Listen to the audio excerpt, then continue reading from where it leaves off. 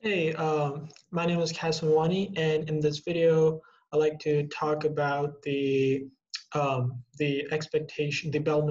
expectation equation, sort of the derivation of it, but most importantly, the intuition behind this. I remember when I started learning reinforcement learning, it was a little bit confusing, so I really hope that this video sort of explains it in a bit more intuitive fashion. But prior to this, sort of the prerequisite that you understand the setting of the Markov decision processes, MDPs, and understand it. Basically, the intuition behind it is that the model can be mapped. Essentially, the future depends on the present and not the past. It's a very finite set of model where it's a naive setting.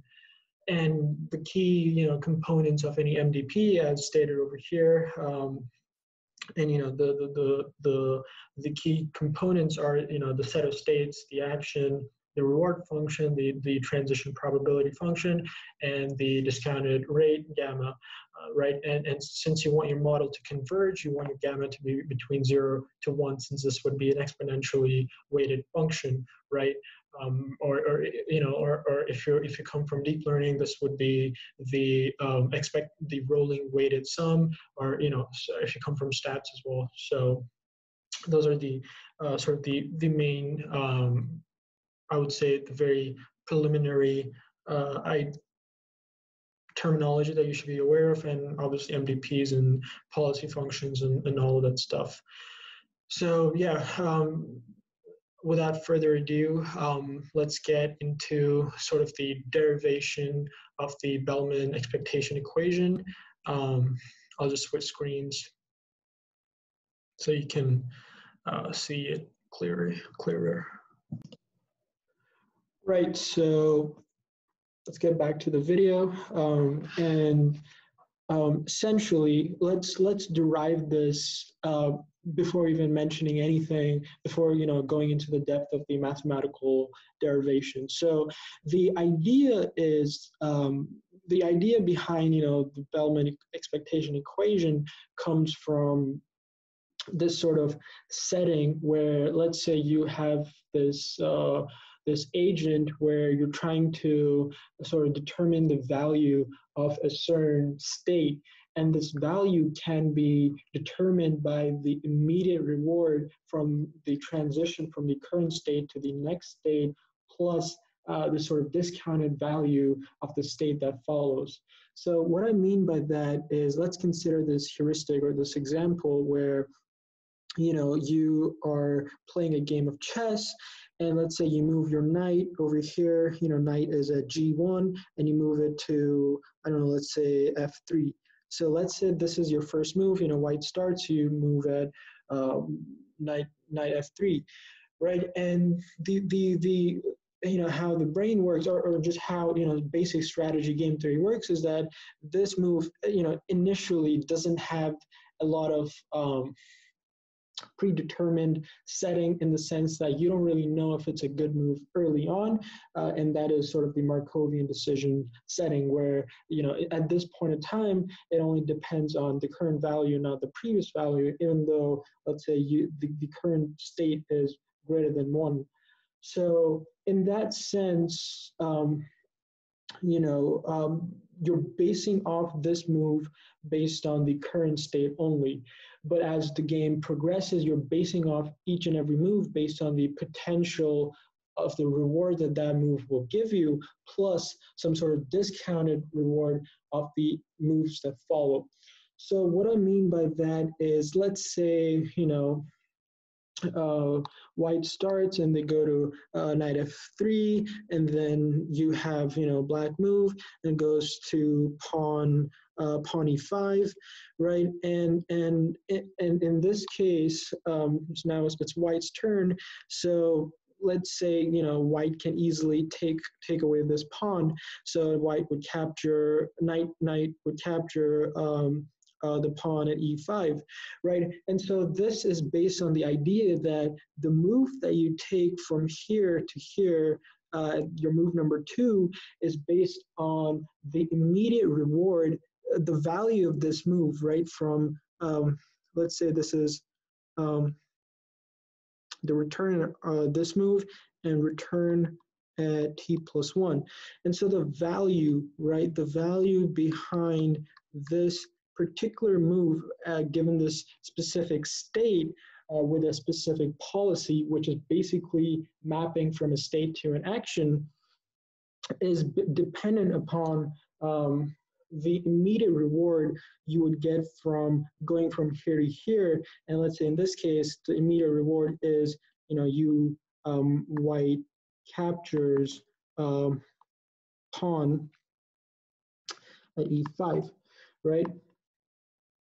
And so it's based on the reward you get from this move specifically, plus the future outcome, the value of this state of the game that follows.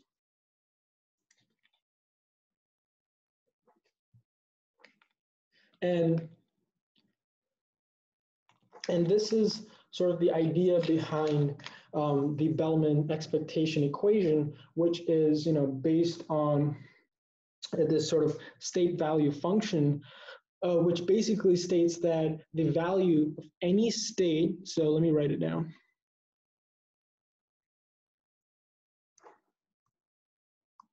So the value of any state equals the immediate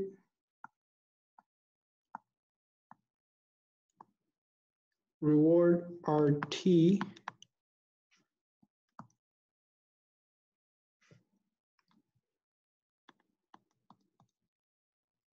plus the discounted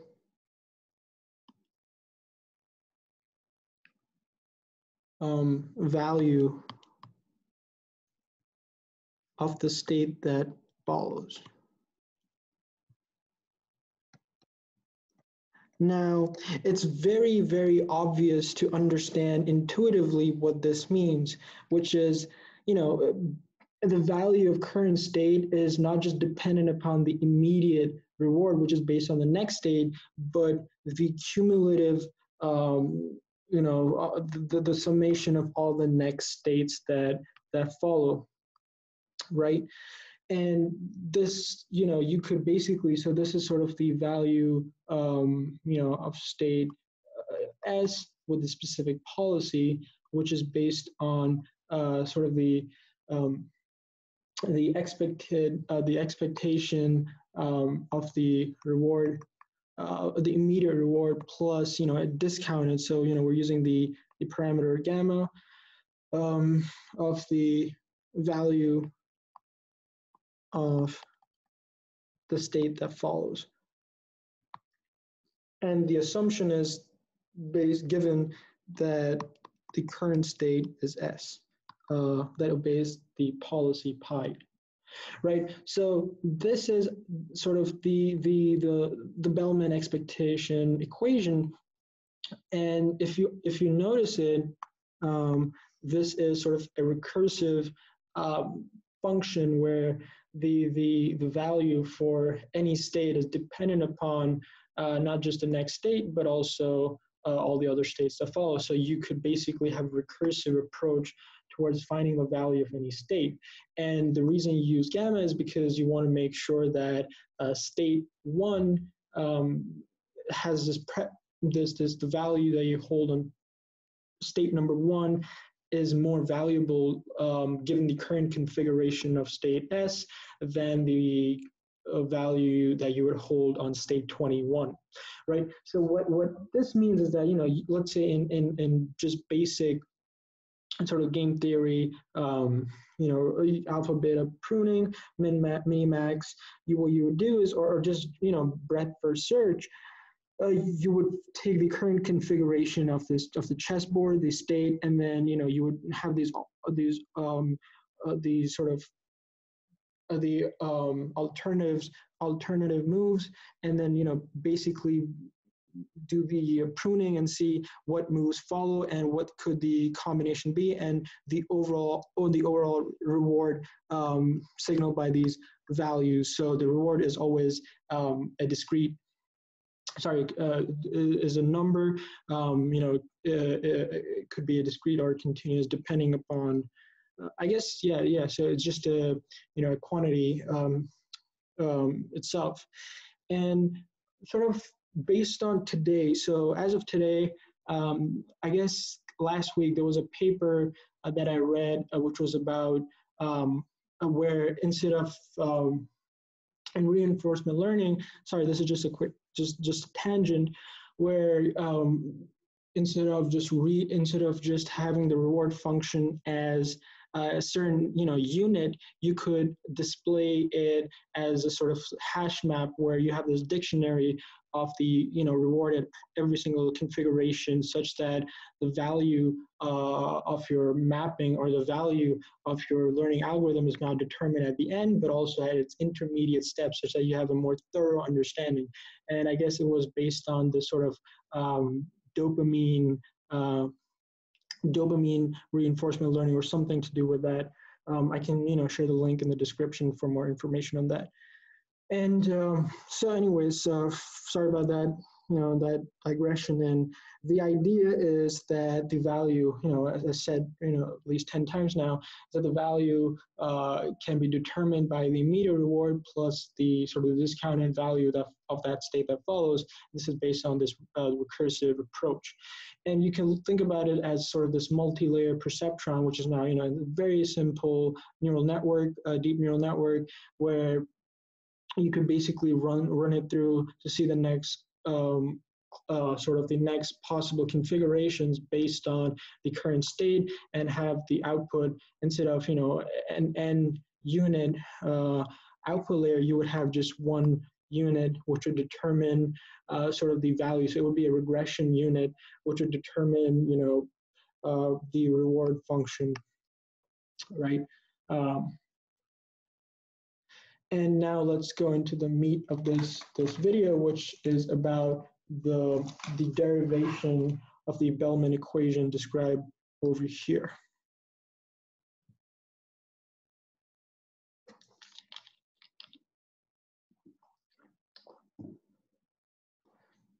So if we state our state value function, which is based on, let me just write it down first.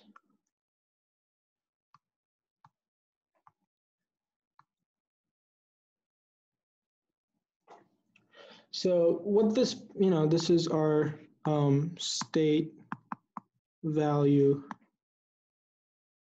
function.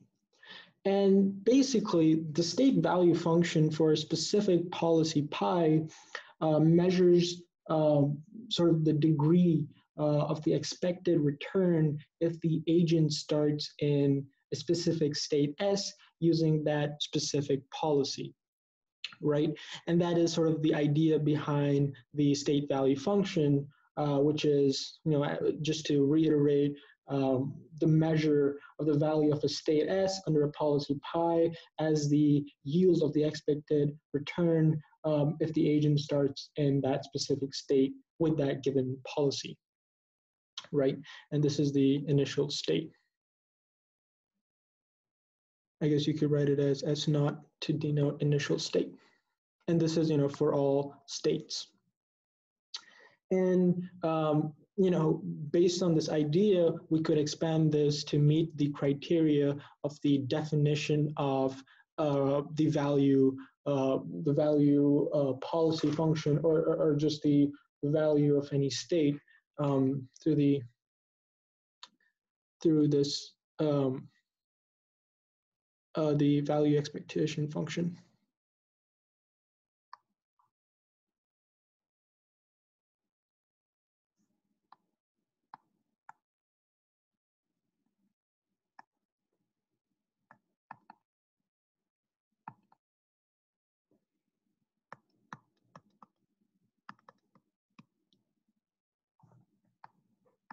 Right. So once again, the value, the value given a specific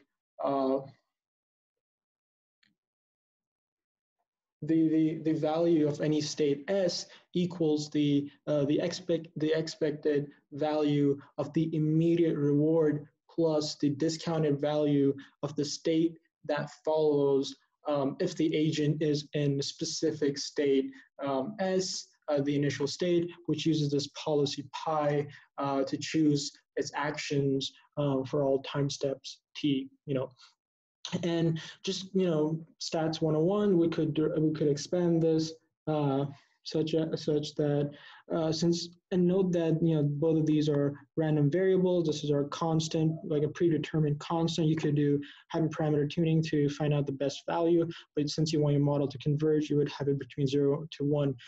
The closer to the higher gamma is to 1, the more preface is given on latter states. The closer it is to 0, the more value, the more reward, discounted reward is given to the initial states, right? Because it's exponentially weighted. So let's rewrite this as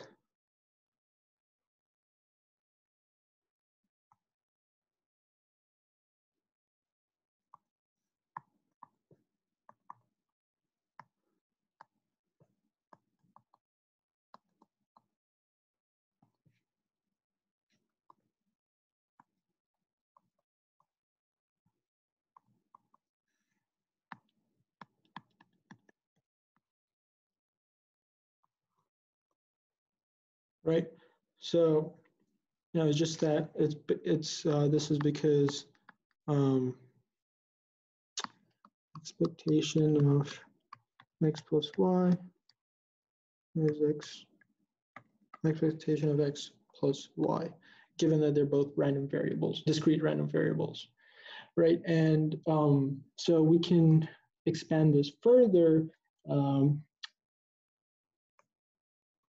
using the definition of expectations, that is, let me just write it down over here.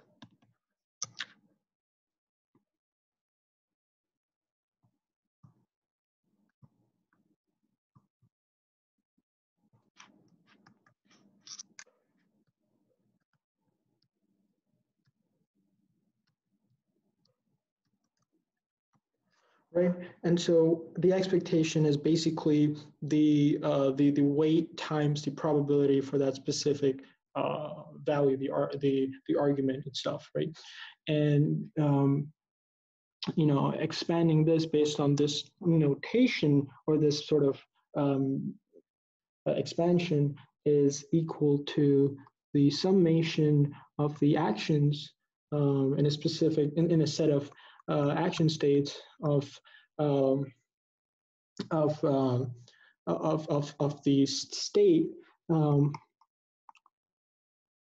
given a policy pi of the current state S and action A based on these values, times the summation of the transition probabilities, let's say SS bar prime A, and this is summation over S prime, right? And this this whole thing, this whole spiel over here is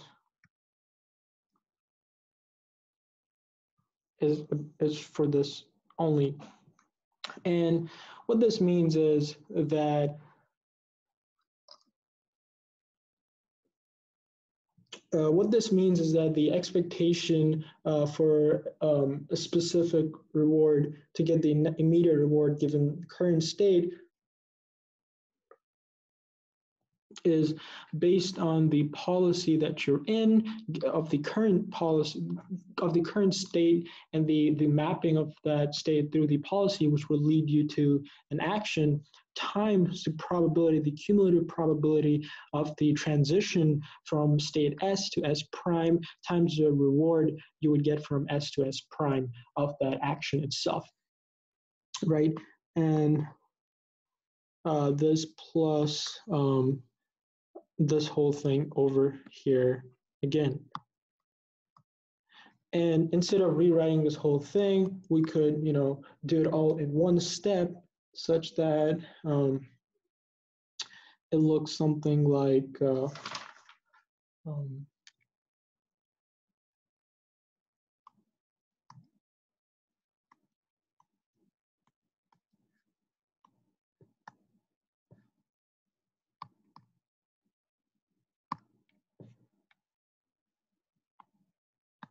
and this is a notation for the transition probability as prime, the current reward with the current, given the current state in action, times r plus gamma v pi s prime, the next state.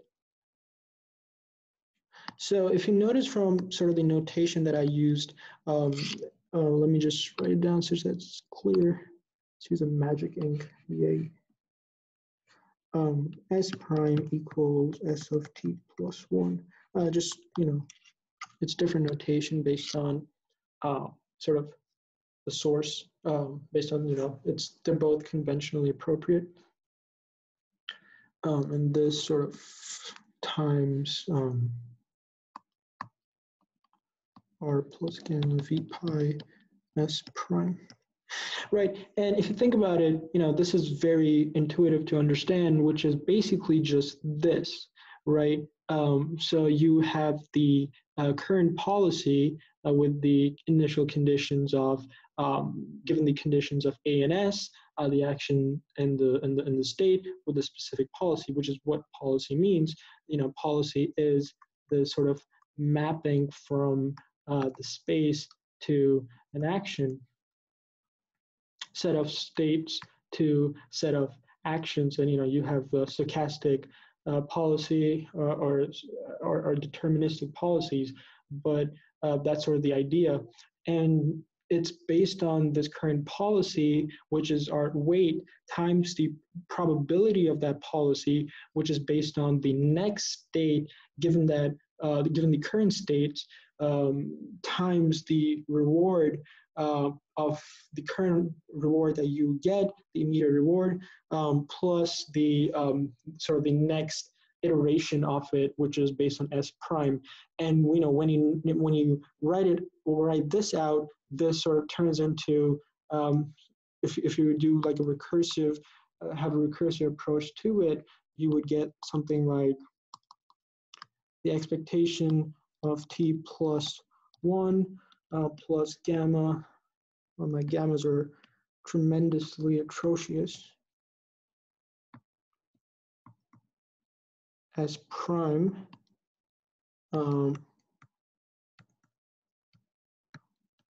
right, and this is equal to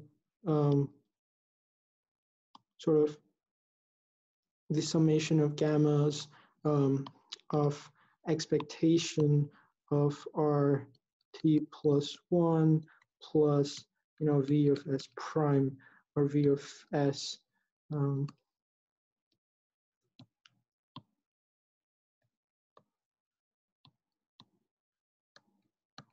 right? And this is what it means. And you'd start out from the next intermediate value. And that is exactly what this, this whole thing means, right? This is just an aside. So, if we simplify it further, we can see that the derivation leads us to the result that the summation as a whole of the next state from a set of all possible states with the reward from a set of all rewards and actions from a set of all action given the current states times, or this whole summation of a policy based on the current action and state times, so this is our weight, times the probability, transition probability function of the intermediate or the next state, and the reward based on the given the current states times the reward plus the intermediate, the next value function.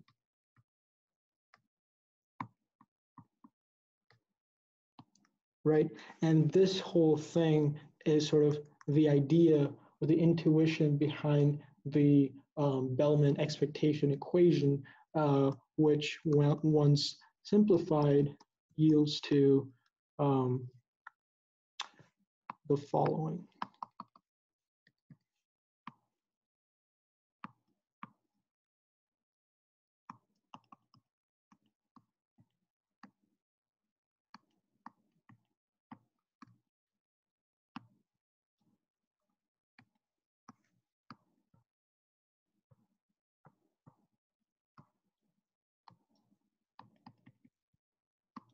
Yeah, I could have written this as S prime, they're both the same.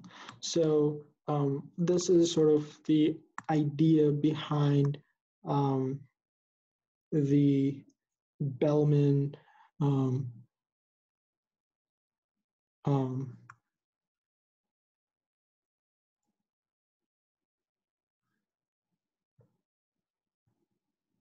expectation equation, right? Yeah. So in brief, what this video did, just to conclude, was, let's see, we talked about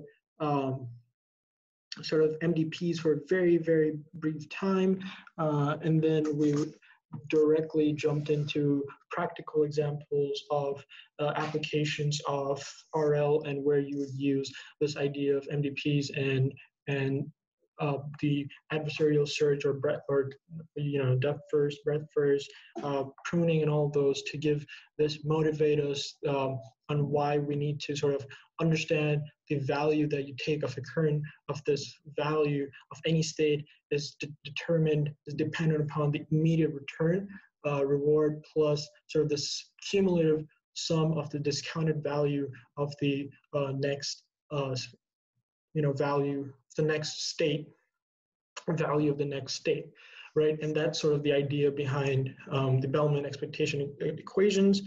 So you have one for Bellman, I believe one is for the state value function, which is what we talked about, and then the other is for action value function, which is very similar, but just has a little bit different notation.